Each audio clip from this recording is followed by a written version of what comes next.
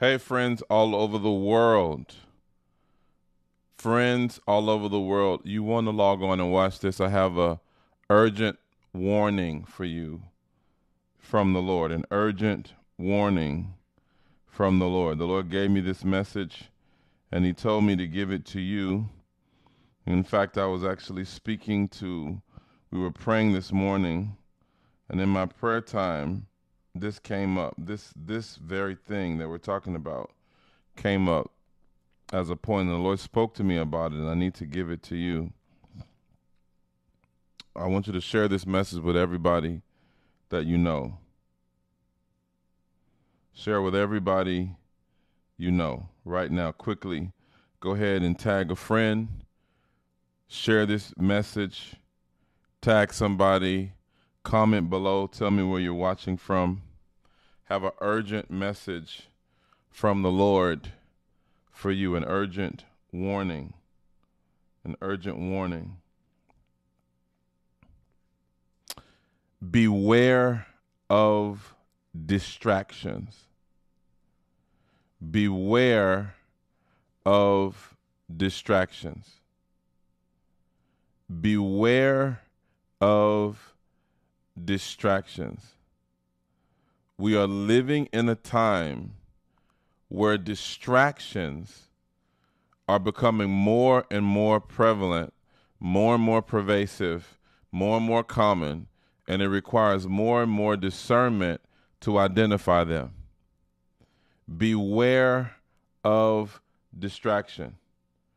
A distraction is defined as something that takes your attention off of what you should be focused on.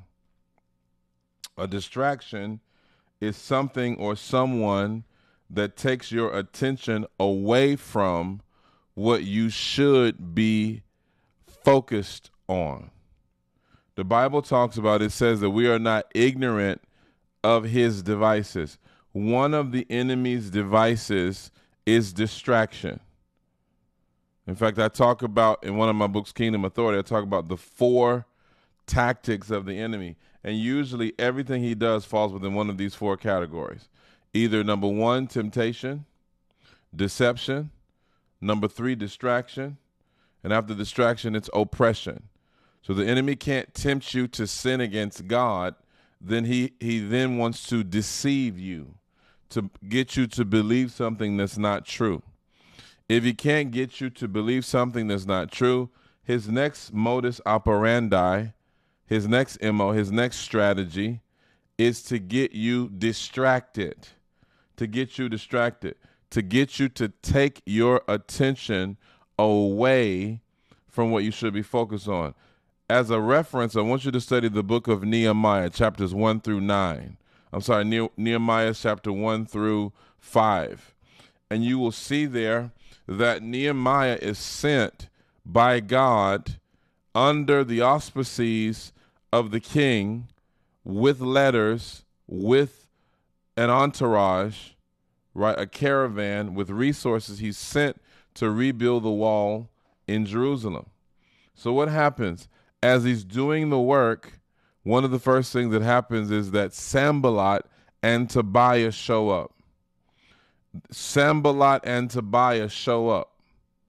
And one of Sanballat's and Tobiah's assignments is to entrench themselves in the work that God gave Nehemiah, to feign themselves as helpers. Let me tell you something. You need to hear this by the Holy Ghost. One of the biggest deceptions and one of the biggest distractions and tactics that the enemy will use, he will send false support. False support. But it's nothing but a distraction. It's not everybody that you need to connect with. It's not everybody that you need to help you. It's not everybody that's assigned to you. And you have to have discernment. Some stuff is just a distraction. It's just a distraction. It's meant to create enough drama to take your mind and your attention off of your assignment. You got to stay focused. Tell your neighbor, stay focused. Right in the comment section, stay focused. You have to stay focused on what God told you to do and not be entangled with yokes of bondage. Paul told Timothy, he says, listen, as a good soldier, don't entangle yourself with the affairs of this life. Don't get entangled. Don't get into entanglements. Don't get into distractions. See, a lot of people are being distracted. You're being distracted. It's not warfare. It's a distraction. It's not a prayer point. It's a distraction. It's not a storm. It's a distraction. You got to stay focused. You got to stay focused. Leaders, some of you are trying to lead a distraction. You might not catch what I just said. Some of you, I found out, let me tell you something as a pastor. Some people that come into a church are not members. They're not attendees. They're distractions. They were sent there by the devil to divert your attention off of the vision God gave you. That's how. Let me tell you how you know. Sanballat and Tobiah says, we want to help you, but they didn't have the same spirit. So when you know people are a distraction when they come in with their own vision, when they come in with their own agenda, when they come in with their own assignment. It's not a complementary assignment. It doesn't align with what God gave you. It's their own agenda. Come on now. And let me tell you what a distraction will do. Distractions in the form of people will get mad when they can't distract you. Yeah, somebody put that in the comment section. Good God, I feel the Holy Ghost already. Let me tell you something. A distraction will always throw a tantrum when it can't distract you. Why won't you let me distract you? Why won't you let me waste your time? Why won't you let me get you caught up in drama? They will fuss and they will fight and they will throw a tantrum. They'll slander. They'll do whatever they can because they are upset that their assignment of distracting you has gone unfulfilled. Somebody say, you won't fulfill that assignment today. Good God Almighty. Everything is not, come on. Everything is not meant to be paid attention to. Come on. Come on. Some stuff is not an assignment. Some stuff is not a member. Some stuff is not a legitimate need. It's just a distraction. The Lord says, be careful in this season of distractions. Be very mindful of the things you spend your time and energy on. Some conversations are nothing more than a distraction. Some phone calls are distraction. Some friend requests are distraction. Some people that try to connect with you. Some connections are infections. You didn't hear what I just said. Some connections are infections. You think you're connecting, but it's a waste of your time. And let me end with this. Here's the problem that some of you have. And you've learned this from unsuccessful people. You believe it's God's will for you to give yourself to everything and everyone. And the reason why you're so unproductive is because you don't have the discernment to know what is a waste of your time. You don't have the ability to distinguish, you know what, this is a waste of time. You can't tell the difference between treasure and trash.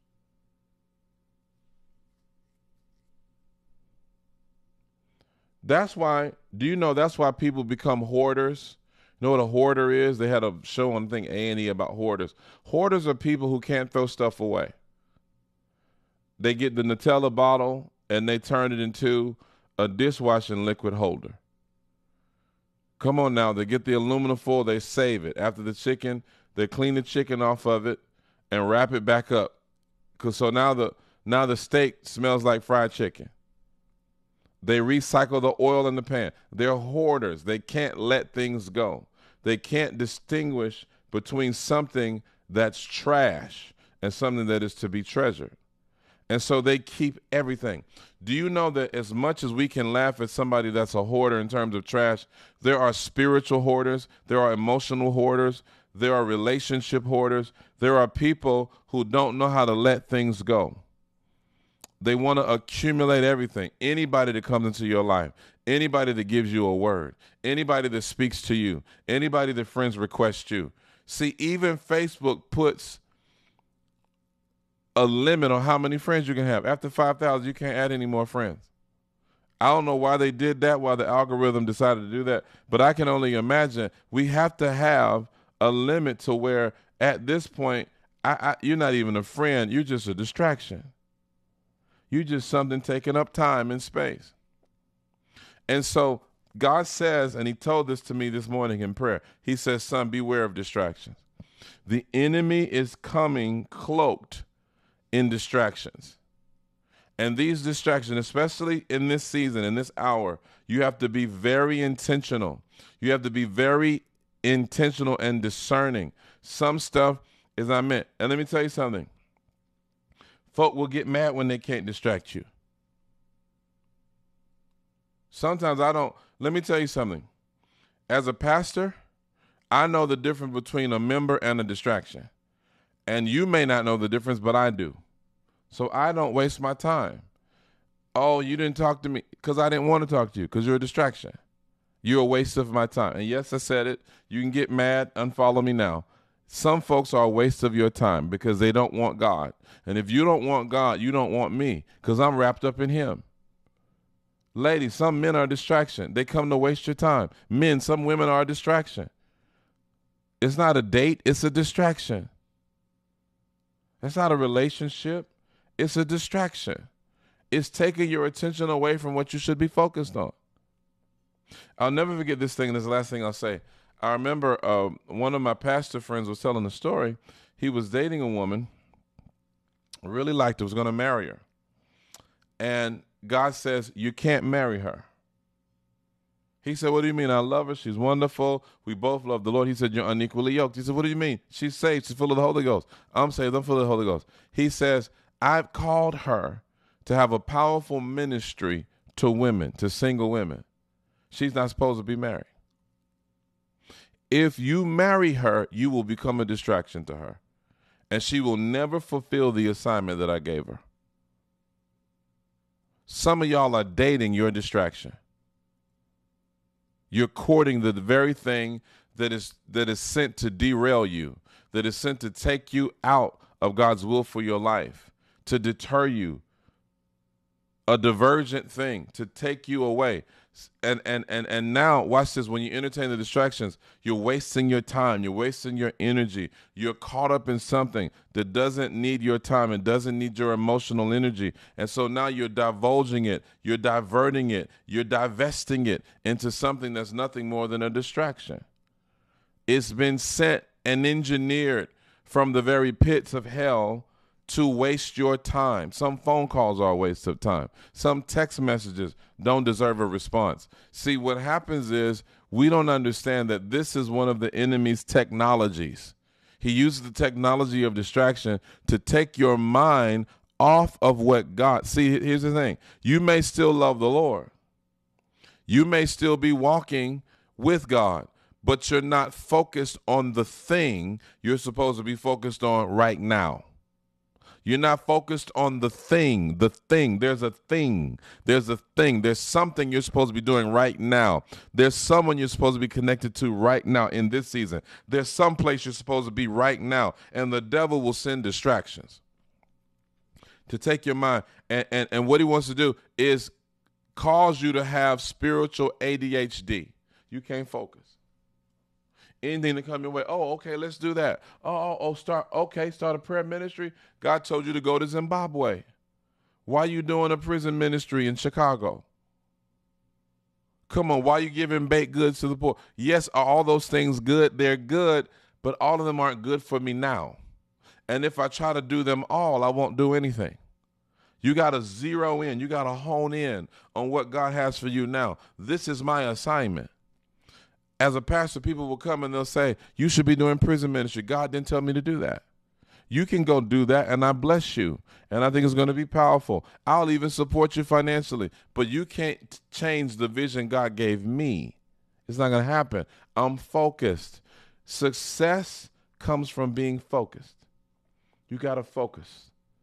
You got to set your mind. Keep your eye on the prize. The Lord is saying this to you by the Spirit of God. Do not allow things to come in and to take your attention away from what you should be focused on in this season. There's some things God wants you to do right now. There's some people God wants you to connect with right now. There's some places God wants you to go right now. Don't have spiritual ADHD. Some of y'all are listening to too many voices. You're going to too many places. You've been to too many conferences. Nothing wrong with conferences, but some of you need to hone in on something. Some of you are professional vagabonds because you've never settled in on anything, because the enemy's constantly distracting you with good things. Every good thing's not a God thing. The Lord says, do not be distracted in this season. Stay focused. Stay focused. Stay focused. Beloved, I bless you. Hey, consider going to our website, KynanBridges.com, supporting the ministry, and being a partner. We would love to hear from you. Make sure you subscribe to our YouTube channel. It's going to be awesome. In fact, I'm going to go live in just a little bit. Listen, I love you. And remember, Jesus is Lord. Share this with everybody.